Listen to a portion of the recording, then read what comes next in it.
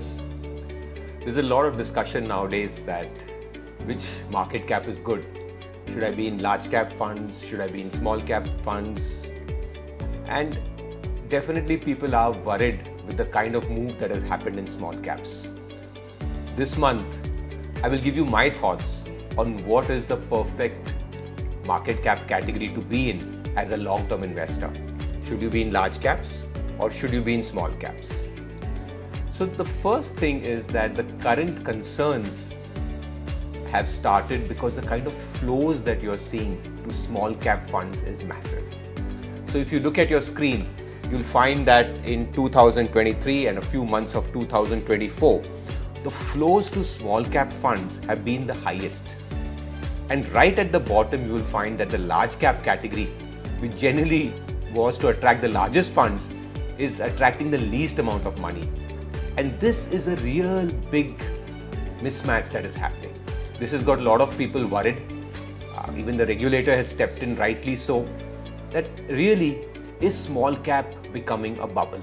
The reason why this mismatch is felt so strongly is that if you look at the NSE 500 market cap breakup, almost 71% is large cap and only 10% is small cap. And the mismatch is that the largest funds are flowing to the smallest slice of the cake, which is only 10% of the market. And the biggest slice of the cake, which is 71% large cap, is actually attracting the least flows. So can you really figure out the mismatch? I go and meet a lot of investors, and each one of them is nowadays participating directly in equity, and their portfolio is totally small cap in nature. So why are these flows happening to small caps? If you look at the next slide, you will realize that ultimately it's a golden rule that investors chase returns.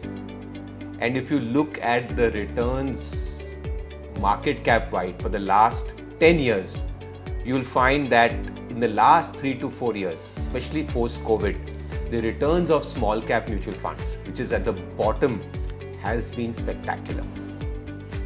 And that is why money is flowing there. However, on the flip side, the large cap funds, which are right at the top, you will find that the returns are muted. And this really explains why money is flowing to small caps rather than large caps. Investors chase returns.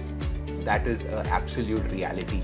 And that is why most people are in small caps rather than large caps.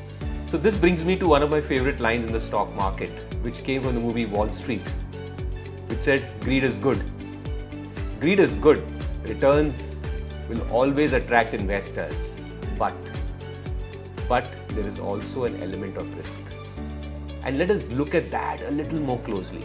So what you see on your screen is that for the last 20-year returns of large cap versus small cap. This starts from 2004 because the small cap indexes are there from 2004. The green shaded area is the returns you would have got if you had invested in the NSE 100, which is the large cap representation. But the red line is the small cap stocks. And you will clearly see that small cap stocks are outperforming the large caps over an elongated period of times. In fact, if you divide the market into 3 segments, you realize that in 2008 bull market, small caps beat large caps by miles.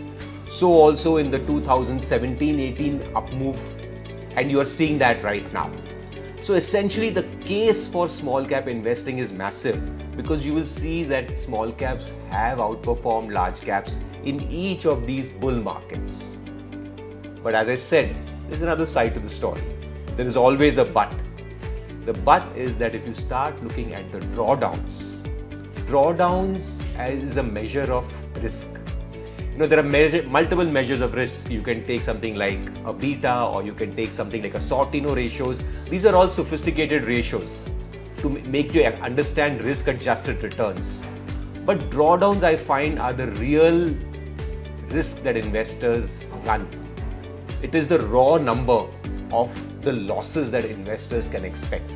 So we are using drawdowns as a measure of risk or losses. So you will clearly see that in every bull market, when it goes through a correction, the small caps give back very sharply. Just as there are smiley faces, there are also many cry faces. Whether it happened in 2009, again in 2013, in 2018 and 2020. You'll find that very often when markets correct, small caps give back all the outperformance and the drawdowns are massive. So what we have done is we've spliced this 20-year data into 3 parts. And let's look at each of these parts and understand that what is the play out, what is the return and the drawdown that an investor would have to experience. In the first phase, this is the 2004 to 2008 bull market. You will notice that the red line has beaten the blue line by miles. However, when the markets corrected or crashed in 2008-9, you'll realize that the small caps gave back all the outperformance. In fact, the drawdown was as steep as 77%. And as an investor, you'll say, oh, well, I didn't buy at the top, I bought it earlier. But practically, let me tell you, most of the allocations come late in the bull market. In fact, the maximum money comes near the top. So however much this chart may seduce you to believe that if you had invested in 2004, in 2003-4 there was hardly anyone investing in small caps. Because in a bear market, that's the last place you want to be in.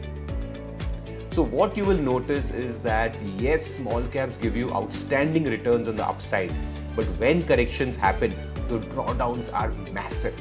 77%, almost 80% was the loss if you had invested. Most people also think that, well, I can sell at the top, I will participate in the up move and I'll be smart enough to exit. Again, through practical experience, let me tell you, a negligible number can do it. Most people get stuck in this. And as I said, this is Abhimanyu's Chakravyuh. We all know how to enter the Chakravyuh. To exit is very difficult. Selling is the challenge, and most people are unable to do it. So the fact is that as an investor, yes, if you will see the outperformance on the upside, even the downside is a reality. Okay, this must be an abnormal case, 2008 financial market crisis. Let's move to the next phase. This was post that 2013 to almost 2020 where we fell in COVID. Here also you will find that massive outperformance by small caps. But in 2018, when SEBI did the reclassification for mutual funds, you will find that small caps gave back all their gains. And in 2020, when COVID hit, it was worst. The drawdown was almost 65%. The third phase, which is today, again you will find that post-COVID 2020, the outperformance, that is the red line, beats the green line massively. And that is the reason why you are seeing very big flows to the small cap funds. Please understand that I'm not saying that small caps are a bubble, it's run up. It is the nature of small caps. They will do well in every bull market. The issue that comes is that the most of the allocation is coming in 2023 and 24. So as I said, very little money was allocated to this market cap space 3 years ago. The money is coming in now. How long this bull market lasts, nobody knows. Even I don't know. Yes, small caps will do well.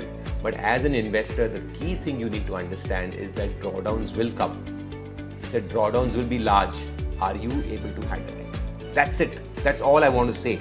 I just want to say, in completion of the line, greed is good, but are you prepared for the drawdowns? This is one of my favorite slides. It comes from the great legendary boxer called Mike Tyson. He says everyone has a plan until they are punched in the face. No fund manager, no wealth advisor can tell you rightly whether you should be in large caps, small caps. There's no formula. You are the deciding factor. What is your ability to handle drawdowns? Returns, everyone wants high returns. Small caps clearly are the outperformers. But the question you got to ask yourself, my friend, is are you ready for the drawdowns? If you are ready to handle those drawdowns, all power to you. That's the place to go. But in reality, I know through practical experience, most people cannot handle that. Then you got to be okay with something that performs a little less optimum, but gives you lesser drawdowns, something that you can handle, and more importantly is enjoy the long-term journey. With that, I leave you for this month. Thank you.